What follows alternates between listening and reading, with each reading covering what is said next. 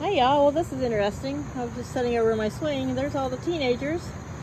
I heard Laddie and Flower complaining because they were locked in the quarantine coop. So I came over to open it back up, see if she'd laid her egg, blah blah blah. And nobody's out in the yard. There's no reason not to be. No inclement weather.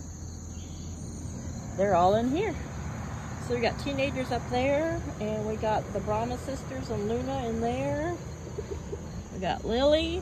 We got only Zin and Drago Cosmo are out. So, I don't know. I heard a bunch of clucking.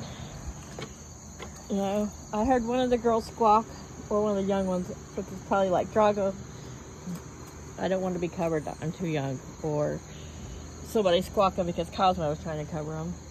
And then, whatever, it probably started Miss Sing-Songy and Mr. and Mrs. Sing-Songy in their yard. But, I don't know why they're all up in the coop. What are y'all doing in there? Are you having like a little teen meeting, or, is it a group thing? Watching some Saturday morning cartoons? In the form of bugs and spiders, maybe? I don't know.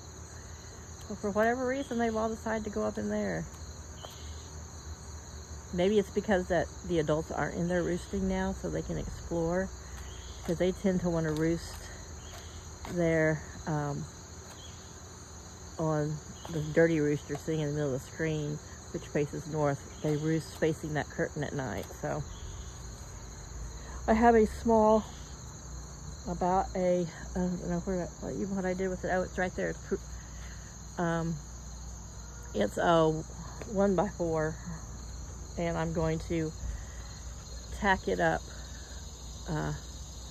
horizontally on its side in that area so they have a wider spot to perch, but that seems to be where they like to perch. Chaos is a drinking, and those two are eating. They spill so much all over the ground. They've got some blueberries down there. Have you been eating the blueberries? Let's see, I see remnants. Yeah, they do like their yard, but since I'm out in the swing, you're so big. Look how big you are. I'm gonna just let them wander around because they like to hang out with me too. All right, you be sweet.